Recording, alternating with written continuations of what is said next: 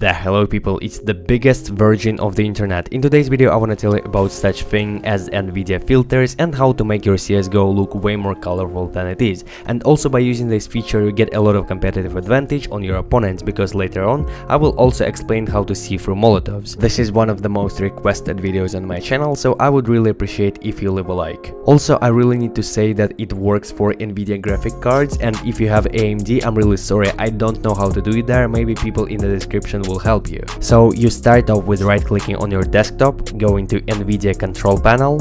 After that, click on adjust desktop color settings and first of all increase digital vibrance to 100%. You will immediately see the difference, and after that move gamma to 120. And we're done here with this part, and now we need to open GeForce Experience. Click on the settings icon in the top right corner and click on enable experimental features. You also might need an update if you don't have latest NVIDIA drivers installed. After that, open CSGO and press Alt+Z on your keyboard. Go to Game Filters, choose Profile 1, and you can use my settings or play with it yourself and see what works best for you. The screenshot with all of my settings you will find in my Discord, the link is in the description. I prefer to put maximum saturation and to have sharpness around 10 to 15%. That helps to remove all unnecessary blur from the game. And here is how the game looks with and without the filters.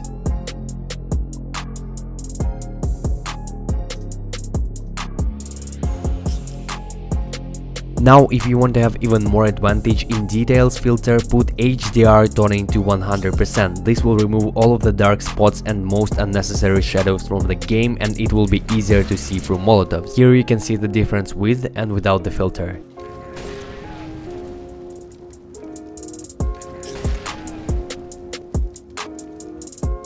Once again, all of the screenshots with my settings you will find in the settings channel in my Discord, link is in the description.